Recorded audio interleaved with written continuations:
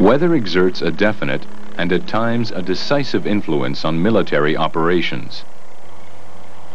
To best exploit the tactical advantage which may be afforded by favorable weather, and to minimize the disadvantages of unfavorable weather, commanders are advised by the Combat Meteorological Organization of past trends, present, and anticipated weather conditions. It coordinates the activities of Met elements deployed at key headquarters and locations in support of the operational requirement.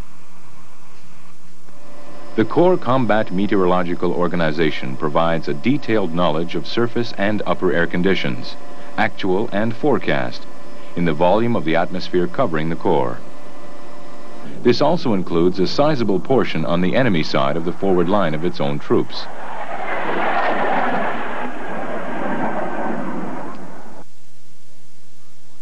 As new munitions are acquired, the requirement for Met information changes. For example, the height of the cloud base and horizontal visibility may affect the maneuverability dimensions of the munition and its ability to strike the target. The determination of the cloud base and visibility become critical factors in the effectiveness of these weapon systems, as well as for air support to operations. Wind, air density, and other parameters of ballistic meteorology affect weapon accuracy. For example, weapon systems engaging targets at ranges in excess of 2,000 meters require crosswind speeds to be computed within 1 knot to ensure a first-shot kill.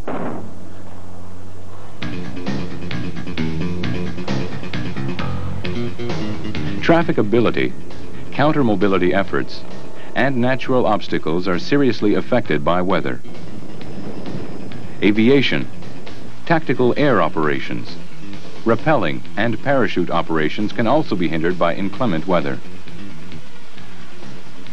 Consideration of the effects of adverse weather must be incorporated into operational planning to ensure equipment, individual clothing, ration scales, cover, concealment, nuclear and chemical defense measures are adapted to the prevailing Met conditions. Weather will influence the tactical command, control, and information systems placed at the disposal of various commanders. Replenishment and maintenance within the Corps will be greatly affected by weather, involving changes to consumption rates of combat supplies, increased vehicle maintenance, and the overall deterioration of weapons and equipment effectiveness. Through the G2 staff, the organization provides meteorological information from the Corps rear area through to the forward edge of the battle area, forward throughout the covering force area, and in depth extending to the enemy's second echelon. It does this by taking high-level soundings to over a radius of 30 kilometers, low-level soundings on a 15-kilometer grid, and surface observations on a 5-kilometer grid. The organization also collects and collates weather reports sent by artillery observations officers, forward air controllers, and others.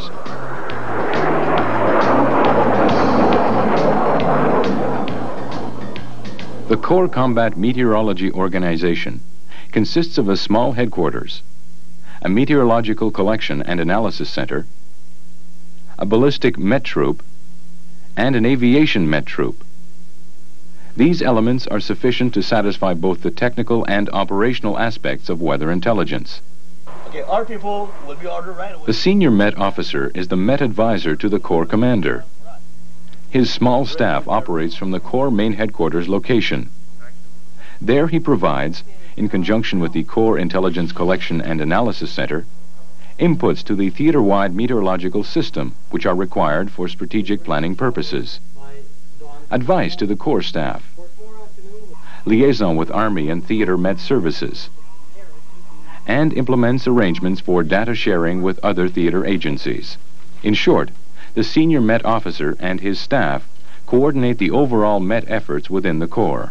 Yes, this is a second aviation... Also located in close proximity to the Corps main headquarters is the Corps Integral Field Forecast Center, which is designated the Meteorological Collection and Analysis Center. It provides general and specialized weather forecasts, weather warnings and briefings for all phases and aspects of Corps operations. Products include METRAPs, NBC Met Messages, fire weather indices, aviation weather, and natural light data.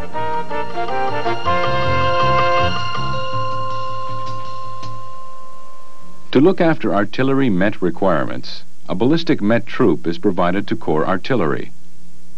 It includes a headquarters element located with the Corps Artillery headquarters, and a ballistic Met section which is assigned to each division.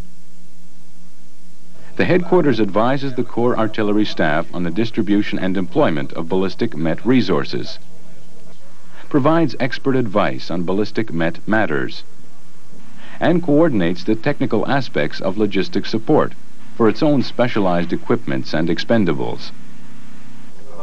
It also conducts liaison with the Meteorological Collection and Analysis Center on the Corps' other requirements for upper air data, and ensures the provision of Met information and forecast necessary for the efficient employment of artillery drones, remotely piloted vehicles, and air defense resources. Charlie 1, this is 0. Whole group at this location at 1400 hours today, over. The Division Ballistic Met Section is located at Division Artillery Headquarters, where it provides ballistic Met advice to the Commander Division Artillery.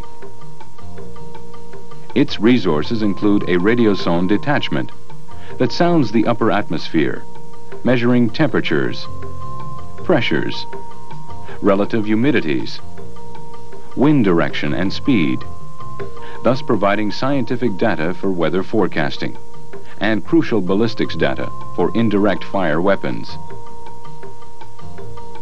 The section also deploys mini-sonde detachments, which sound the lower atmosphere and provide surface weather observations. These detachments help meet the technical requirements of the Corps Met Grid and tactical requirements of the Division Operations Plan.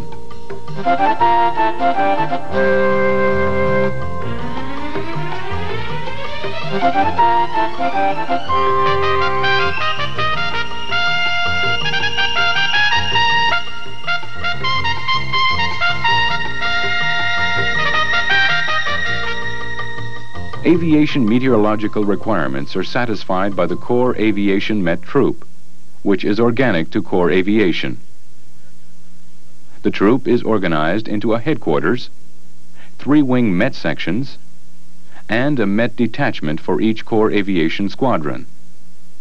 The headquarters is co-located with the Aviation Group headquarters and provides advice to the Tactical Aviation Group commander and his staff on meteorological matters.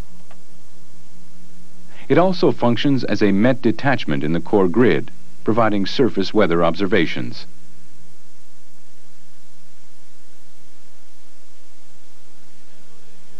The Wing Met section is located at the Aviation Wing headquarters and is organized into a headquarters with its associated Met detachment and a Met detachment for each of the wing squadrons.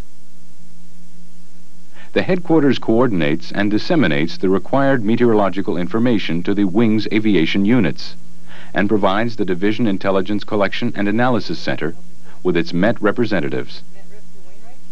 In addition, it tailors weather forecasts pertaining to the divisional area, provides briefings to the Wing staff, and transmits weather information. Its detachments conduct squadron briefings, take surface observations, and input their acquired data into the meteorological information system. The Corps complement of Met personnel totals approximately 160 all ranks.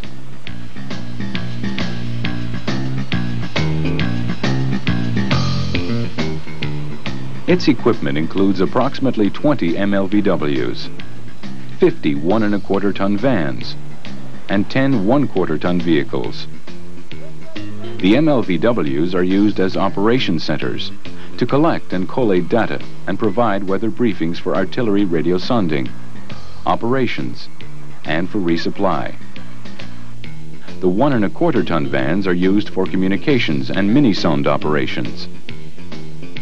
The 1/4 ton vehicles are used for reconnaissance, communication, and liaison.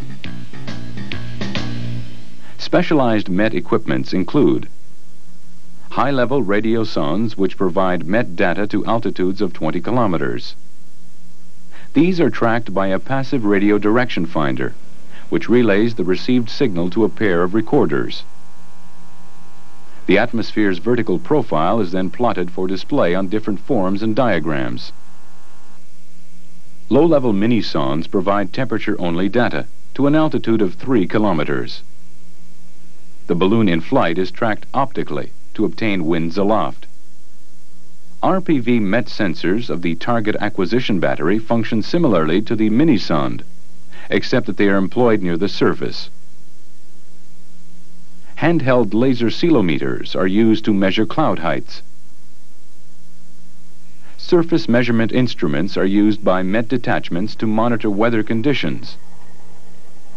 And portable terminals receive and transmit MET data as an outstation on the tactical command, control, and information system. The meteorological system is essentially an information gathering organization, set up on a theater basis. The Corps and division entities provide the bulk of the raw data. Raw data is passed from the MET elements via data links directly into the Corps data bank, where it is retrieved by the MCAC, collated, analyzed, and used in the production of weather forecasts, and redistributed downwards as MET intelligence. This MET intelligence is stored and disseminated by the Combat Information System through the Corps and Division ICACs and the Corps MCAC. Major users of MET data are the command staffs, the guns, and aviation units, all of which have specialized MET resources deployed in key locations. The meteorological intelligence provided by the Combat Meteorological Organization forms a basic building block in the Corps information requirement. It is critical to the activities of artillery and aviation units, and is required by staffs at all levels involved in the planning and directing of operations.